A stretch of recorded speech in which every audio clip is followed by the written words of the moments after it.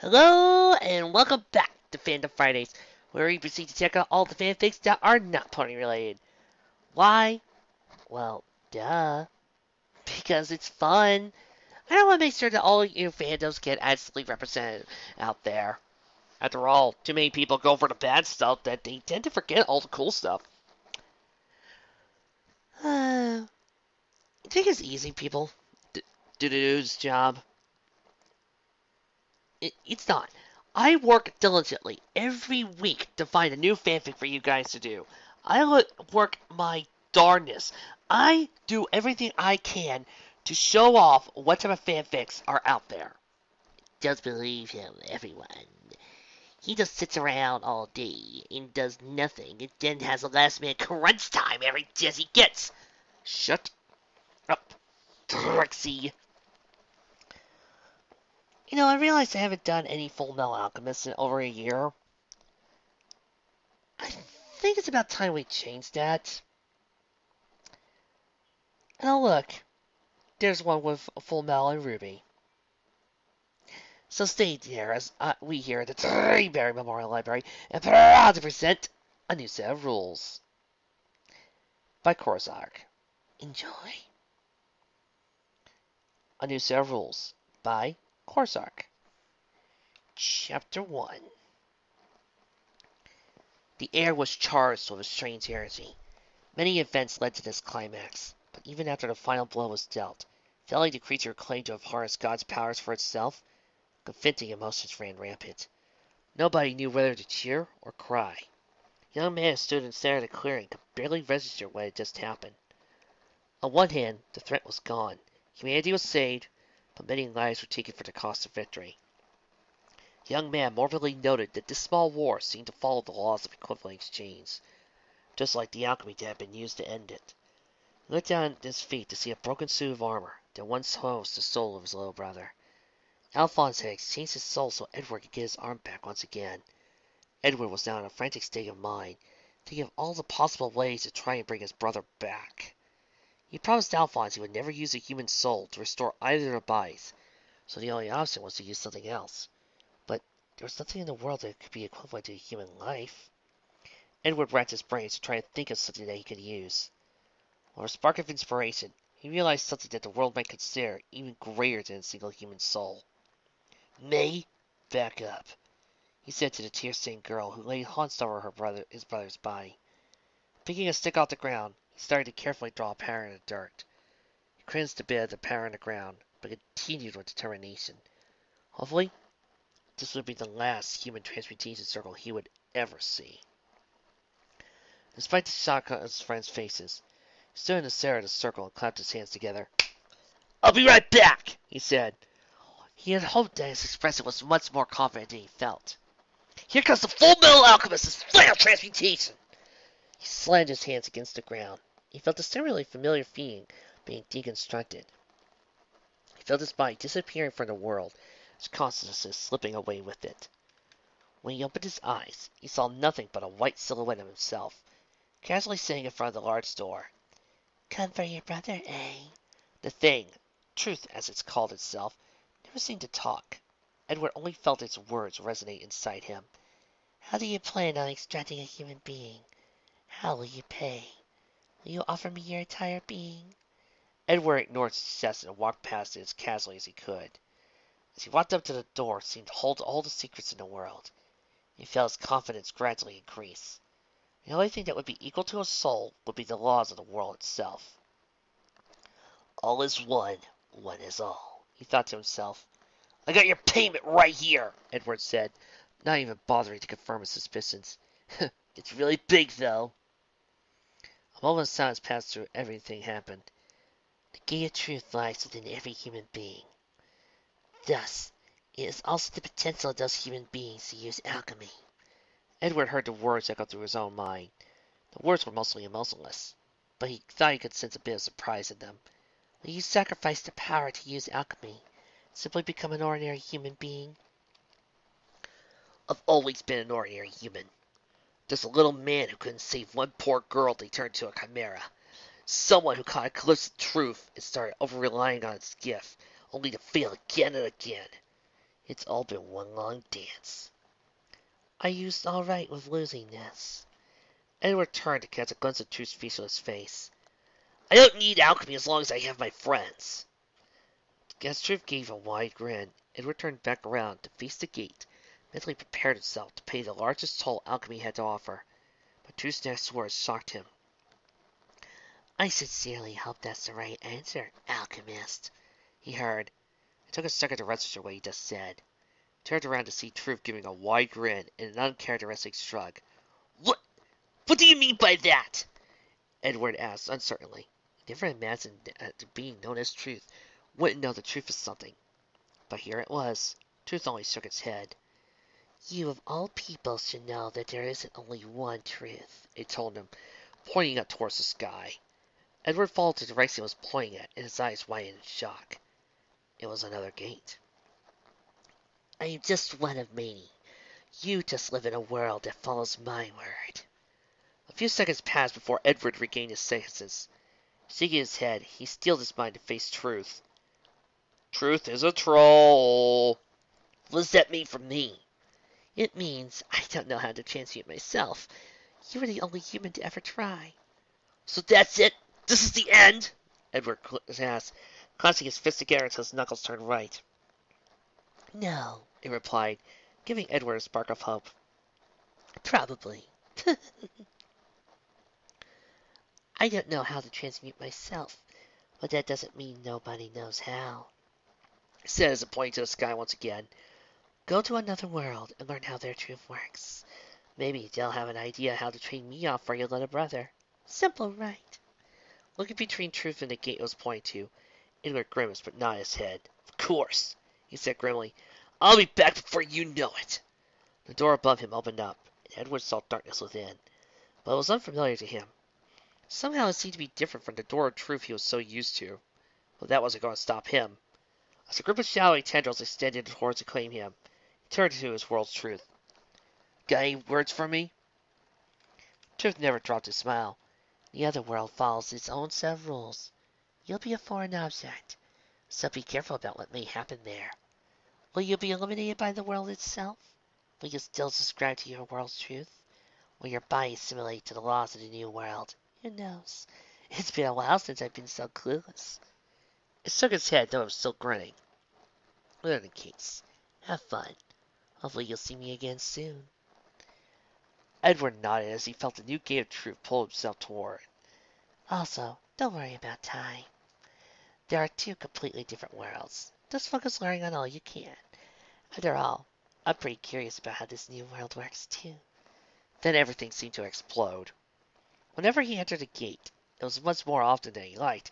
He felt as if the entire of his body was systematically being deconstructed.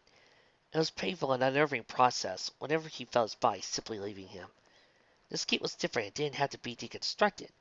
Instead, he felt his body being overloaded with a large amount of energy. At least with his gate, he couldn't feel the pain in the arm he didn't have. With this gate, he had no solace. But it was over in an instant. He opened his eyes to find he was laying down on his back. The ground was surprisingly soft, and he could feel a light breeze tickling his face. His vision was blurry, but he could see a lot of red around him, illuminated by the soft light above. After moving around a bit, he confirmed he was still completely there, though he wasn't all too used to having both his arms being made of flesh. Moving around, he heard a soft crunching sound, and after picking up a small object off the ground, holding it close to his face, he confirmed it was a bright red leaf. Oh, nothing too strange yet, he commented to no one in particular as he got up slowly. He leaned on a tree before rubbing his eyes. His vision was still slightly blurry, and it was getting better now.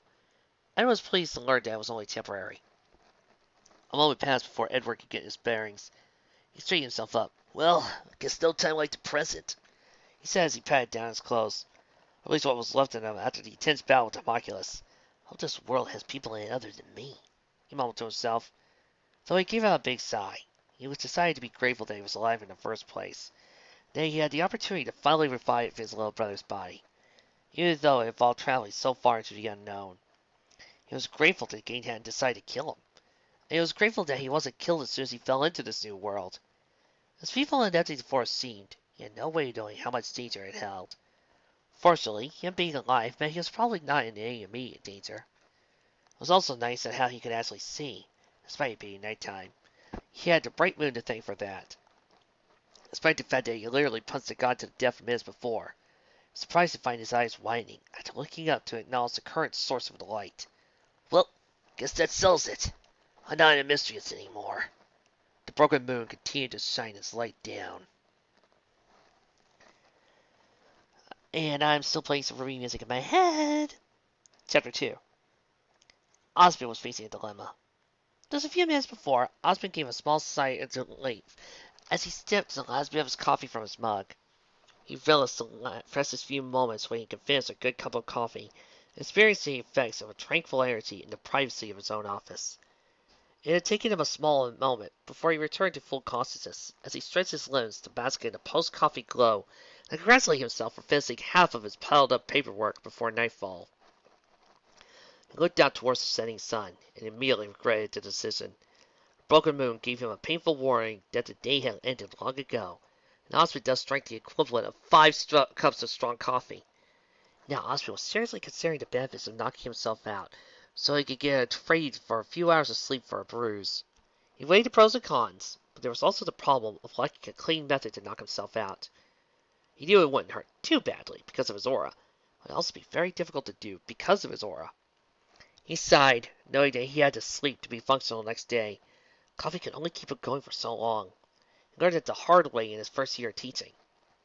He sat back on his desk and connected to the CCT, quickly searching up methods to make a contraption that could knock him out. He consulted the instructions of a devices company called Acme. Oh, boo! Boo! That joke was horrible! Get off the stage! But due to the need for anvils he didn't have on hand, he sighed and disconnected. Distracted from his original purpose, he switched to surveillance cameras feeds to the grim-infested areas in Beacon's jurisdiction. Despite the dangers, no one could deny they were beautiful. Osmond agreed completely, and would often find himself lost in the sights. Forever Fall was a nice change of pace. After overanalyzing the place for any unpredictable elements to serve for the outside safety of the first year's initiation test, Hello Forest had temporarily lost its flair. In contrast to the lush green landscape, Forever Fall had a familiar feeling to it.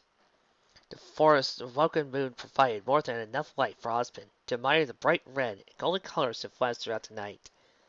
Osmond frowned, catching his last thought. Gold? He started switching through the cameras, trying to find the object that didn't belong. Gold was not a color that belonged to Forever Fall. It was possible that he saw the white of a grim mask, but he was almost certain that it wasn't the case. His face paled when he saw the anomaly. Blonde hair. A young boy he didn't recognize was wandering through the forest, covered in wounds' blood. Oobleck! He wasted no time slamming the button that activated the intercom to the green-haired professor's room. Get to Forever Fall now. I don't care how you do it.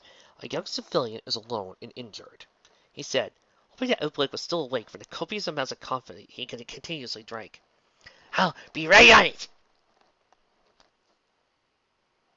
What? You used your caboose voice. What? It is! Osmond opened his scroll and sent Oobleck the coordinates of the boy's location. Osmond wanted to face around the office, but his surveillance feed kept him too occupied. Switching from camera to camera, he made quick note of the boy's immediate surroundings. When he saw the white, red, and black of a nearby Grim, his heart sank. Hey, wait. The Grim has red, black, and white, and Ed has yellow. Finally! RWBY colors!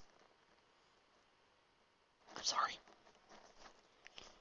It was a small Ursa, a creature that most of his students could kill without breaking a sweat, but to a regular civilian, the meeting with one of these creatures would only be followed up with certain death.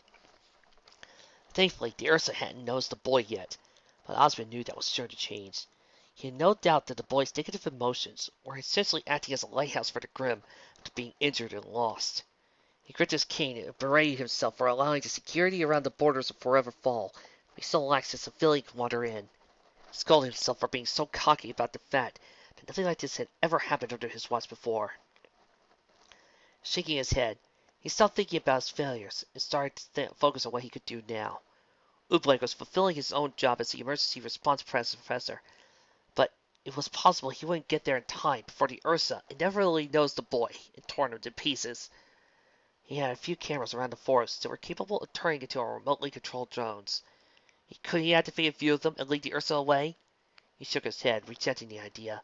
The drones were not made for combat, and the Ursa could easily catch up to them and destroy them. Crashing machines would be loud, and perhaps draw more Grimm to the area. He considered using the drones to lead the boy away from the Grimm instead, but he hesitated. If the boy was easily scared, he might yell out after seeing the drone and bring the Grimm directly towards him. Osmond wasn't ready to take such a gamble that might shorten his life. Osmond's thoughts were interrupted as he noticed a movement. The Ursa's nose was up in the air, sniffing for the strange scent that it just picked up. Osmond paled, realizing that the Ursa was only moments away from finding the boy and attacking. He had no more time to think. With the press of a few buttons, he activated all the drones in the surrounding area. He led a few of them to intercept the Ursa's path to the boy, but mostly ignored them and barreled through without care, sending the rest to go to the boy's location. He watched nervously as the Ursa drew closer. When the Ursa burst through the trees into the small clearing of where the boy was, it only took a moment to roar at the boy at first. Osmond, thankful of the intimidation attack that many of the Grimm seemed to enjoy, urged his drones closer. When the Ursa finally started to lumber forward, Osmond activated a semblance. Oh, don't you just love it when fanfic writers make up a semblance for a character? Sometimes it can just be silly. He started to feel uncomfortable, the familiar feeling of time slowing down around him. He lost none of the extra time as he analyzed the situation more closely. Commanding on one drone on collision course towards the Ursa's eye, once the boy reacted with a look of surprise. Ursa didn't notice the drone until it crashed into it, taking a swipe into it. Osmond noticed the slow trajectory and tried to calculate a path for the drone so he could crash into its side. Determining that the drone wouldn't be fast enough to avoid the wide claws, he sent it as far back as possible and sent two other drones to cast into the Ursa's back. Watched the Ursa slowly reached for the reaching drone, catching it and easily destroying it, receiving only an annoying sting in the back as a response. Osmond watched the Ursa's movement, and knowing in terror that the Ursa was not moving to swat the two new drones behind him, decided to ignore them and slowly run at the boy in mass status instead. Osmond instantly sent the rest of his observational drones towards the path of the beast, but he knew they would never cause any damage. The Ursa could easily ignore them and claim its prize. Osmond slumped in the chair, distraught his own inability to do anything to help. He watched as the Ursa leapt at the boy and fell into a slow descent. Osmond didn't bother to turn off his semblance. He could feel his aura being drained and his body burning. He decided that he needed to burn the memory into his mind. See, many deaths, many of which were caused by his own confidence, though this was just one of many. It had been a few years since he'd seen the death of a young civilian.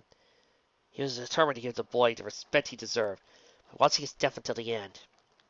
He clapped his hands together, closed his eyes, and prayed. He didn't believe in any sort of god, but he did it anyways. He prayed whatever god the boy was praying to was watching over him. Opening his eyes after this brief moment of antagonism, he looked up to notice the boy was no longer praying. Perhaps he lost his faith after facing the harsh reality of death. He watched somnolently as the boy tried to duck his head down, dodged the claws headed towards him. Osmond noticed sadly, stressing into two objects, the boy would still be hit. Then the boy's hands hit the ground, and everything changed. Osmond's eyes widened as the flash of electricity seemed to emanate from the boy's hands and into the ground. Deactivating his semblance, Osmond watched as the two giant slabs of stone seemed to fold upwards and slam into the Ursa, trapping and incapacitating the Ursa. What was that? He asked himself, no longer worried about the boy's safety. Was that magic? It's not magic. It's alchemy. I still want to get Fig to say that line in Ed's voice. The manipulation of the elements was not a strange concept to most people, but that was only when dust was involved. Without it, such a task was impossible, unless, of course, you had magic on your side. In other words, if you were one of the four maidens, or a silver-eyed warrior. Without thinking, he sent one of the observational drones closer. At this distance, you can see the boy wasn't physically carrying any dust on his person, though he wanted to expect the boy more. There was a sudden jolt in the video feed. After grabbing the strange object, the boy brought it curiously closer so he could inspect it, giving Osmond a clear look at his face. He noticed that unlike the initial diagnosis of the boy being weak and scared, The boy's determined and confident expression surprised him. Not out of his breath for what felt like the first time that night. Grabbing the scroll, he picked up Oobleck's contact information. Oobleck, is that you? He asked once he heard a ring on the other end. The phone stopped. Yes, I'm on my way. I'm fine, it's me. I'm currently only a few meters, hundreds away from the coordinates you gave me. Fall back, Oobleck. You can go back to sleep. Osmond said as he reached over the coffee machine. A moment of unusual silence came from the hyperactive professor. Is something wrong, Oobleck? Osmond asked, almost certain that the only times he had Oobleck so silent were when he was asleep. It's nothing, sir, he heard. Are you sure you don't want me to go down there? There might not be much of a body left, but I'm certain the civilian's family would appreciate having a proper funeral. Osmond fumbled with his mug, as he realized his words must have sounded like, Oh, no. I didn't mean that the boy died out there. Osmond corrected. It's actually one of our transfer students who didn't make it to the initiation. He's somewhat of a special student, so I gave him an exception for being late. But I still felt the need to give him some sort of test. It seems that I have just forgotten about this and called you in a panic. Osmond heard a sigh of relief coming from the other end of the scroll. Okay then, sir, thank you for letting me know. It would have certainly been much better if you hadn't forgotten about that small detail you had called for me. But I realize the first few days of the year are always the most stressful for you, and as soon as he to have an unusual special case for him to be in such a way, but I still have faith in your decisions, and that's enough, Oobleck. Osmond interrupted before the man decided to tell an impromptu history lesson. You may return to your quarters. I'll have Glinda return with the student once he finishes with his trials. Yes, of course. Osmond immediately closed the collar and searched up Glinda's contact information. Glinda, I need you to get to Forever Fall immediately. There's a young boy out there on his own. Shouldn't you be calling Oobleck for this? Glinda's reply had slight tense professionalism and concern, though it could not fully mask her sleepiness. I don't think I can reach Forever Fall as fast as he could. It's not the boy that's the problem, Glinda, he said. It's what he can do. I think he was using magic. A moment of silence passed before he heard a response. Are you sure? If it's a young boy, he shouldn't be able to possess the power of a maiden. I don't think this is related to the maidens at all. It's magic, but it's something new. I'll be there as soon as possible. The connection cut out, and Osmond quickly sent the coordinates to Glinda's scroll. Edward looked down at the little metal contraption in his head. It was a strange object, one he'd obviously never seen before, a figure he should have expected at what was literally a new world. If the metal bird was something that existed in this world, he eventually had to accept it. He let the bird go and watched it revolve around him. Ignoring the bird, he turned his attention to the thing that he just trapped. He couldn't get a good look at it as it was being attacked, but he figured it'd be easy to do once it was captured. Peering through the cracks of the makeshift walls he had created, I was surprised to see what was essentially a grotesque bear. Huh, so it looks like there are bears here too, he commented. Despite the strange tattoo-like markings and the white bony face mask, it was still bear-like in its form. Ugh, at least you're not made out of metal too. The bear only growled in response. Well, Mr. Bear, looks like you're an unlucky guy. Someone sent me here to figure out how this place works, and I just didn't know where to start. He said as he transferred his spear out of a nearby rock. Looks like you're my first volunteer test subject. Not waiting for a reply, he walked up to the bear with an evil grin, watching his frantic movements. He felt kind of sorry for it, but reminded himself that he was sent to this world to complete a task. Also, this thing attacked him first. With his spear, Edward stabbed at the bear's neck, in hopes of killing it in the most humane way possible. Surprisingly enough, the spear pierced through the bear's neck quite easily, dropping its head directly at Edward's feet. With a yell, he jumped back, expecting to be hit with spray warm blood, but none was spilt. Curious, Edward walked up to pick up its head, but as he moved back forward, he let another yelp as his head started to dissolve away in his hands, along with the trapped body. Oh, I wonder if that's normal around here. There's always something else to test that on. For a second, he looked at the metal bird as he continued hovering around him. But quickly took the suggestion out of his mind. The birds were obviously friendly, considering he tried to help him defeat the bear. Now that he thought about it, some of them were already destroyed when they tried to defend him. Looking around the area where the bear came from, he saw the remains of some of the birds lying on the ground. After bowing his head in respect, he knelt down to analyze the remains. He sighed after discovering what he found. He didn't travel with Mitsuri too often, but after being friends with Winry his whole life, he at least knew what it looked like. The Wires plain told him that this was man-made. At this point, all these unexpected findings were going to give him a headache. It was an entirely different world, sure, but was it necessarily to be that different? He reached out and grabbed the strange contraption. Bringing closer to his expression, he saw a lens he didn't notice before.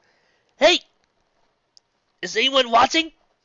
He asked, uncertain about whether to remote control contraptions were more likely than the existence of tiny pilots. He hoped it wasn't the latter, else he just witnessed a few deaths. Want to let me know how to get to a safer place? The contraption didn't say anything in response. Instead, glowed a rim of soft red light. Looking up, Ed noticed that a few more lights appeared in the forest, seemingly leading down a safe path. Hopefully these guys are nice, he said as he let go of the metal contraption and followed the lights. He walked along at a medium pace, not questioning the strange direction the lights seemed to go in towards. Whenever there was a strange turn or an inconvenient path, he assumed that whoever was controlling these lights was simply trying to lead him away from the attention of these creatures he had defeated. Eventually, he came to the center of a white clearing. After he caught up with the last glowing light, he saw no other lights had appeared. He sat down and groaned. After going on that trek, the relative calm started to get quite the adrenaline he had accumulated in his body after the hours of fighting what he had recently been through. The bleeding had mostly stopped, and the gentle wind felt nice on his open wounds, but he still craved the comfort of a soft bed. Whoever was controlling these strange contraptions, he sincerely hoped they had comfortable living spaces. If their offensive technology was any indication, he trusted he would.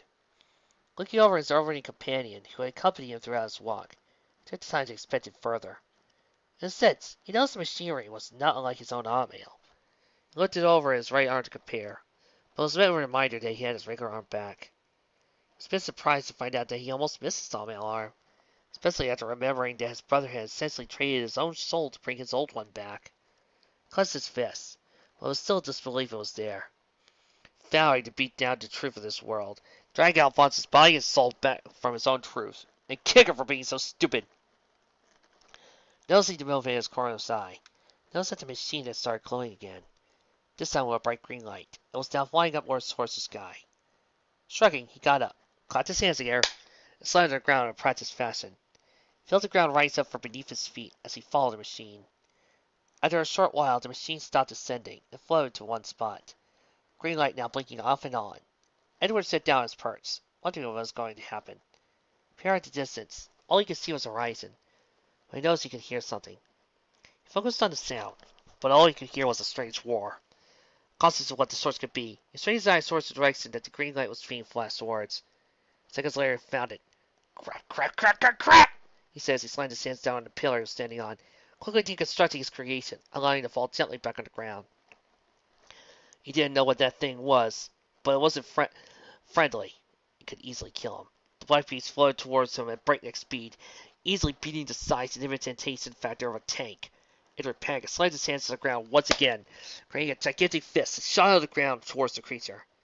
Once he took a second to think about what he was doing, his face flushed as he realized it might be the thing that the contention was signaling for. It was friendly, that he just made an unnecessary enemy out of something he could easily kill him by walking in its general direction. Surprisingly enough, the beast opened its mouth in response to an attack, revealing a frail-looking blonde woman. Edward opened his mouth to warn the first human he had seen since arrival, but before he could, the woman casually waved a riding crop in the air, with no hint of worry on her face. An instant later, the earthen fist seemed to shatter and glow with a purple aura, and gently float down to the ground. Edward stared up, forgetting his initial fear and awe of the powers the woman displayed. It was nothing like seen ever before. Magic? He whispered to himself. Was this what the truth wanted him to find? It almost seemed too easy. Bringing one of the earthen shards toward her with telekinesis. She rotated it around and inspected for any sign of being infused with dust or aura. She wouldn't call it herself an expert in such matters. To her knowledge, the earthen fist that flew toward her were genuine material. It was magic. It certainly changed things. She laid down the boy who stared up to her, wide-eyed and open-mouthed. Seasonally, she closed her legs a little tighter and adjusted her skirt. She wondered what Osmond would choose to do with him. Well, I think we'll stop here for tonight. This was a rather interesting way to start a story. I've always been curious as to see what other people would do with an alternate ending story, especially to a good manga like Fullmetal Alchemist. And it's especially great to come back to something as classic as Full Metal and see what the world's like. And this is so exciting, especially when it's combining some of my favorite things like Full Metal and RWBY.